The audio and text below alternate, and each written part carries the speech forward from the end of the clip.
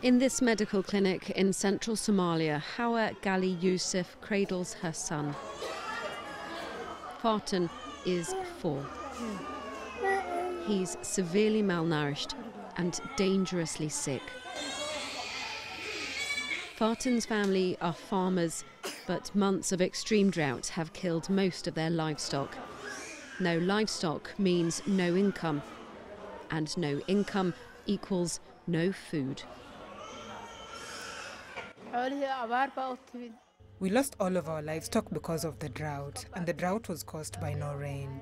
Most of our livestock was goats, and if there is no rain, the goats cannot survive, because they cannot graze and there is no water for drinking. Earlier this year, Somalia's president declared the country's drought a national disaster. Long stretches with no rain had scorched the earth and forced more than 440,000 people from their homes in search of food and water.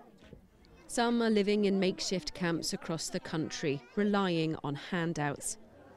The droughts also sparked a cholera outbreak, with many forced to drink dirty water to survive. When I was in Baidoa, I found out my child had diarrhea. She drank water, and that is the source of the contamination. Somalia has been here before. It battled a famine caused by drought and exacerbated by conflict back in 2011.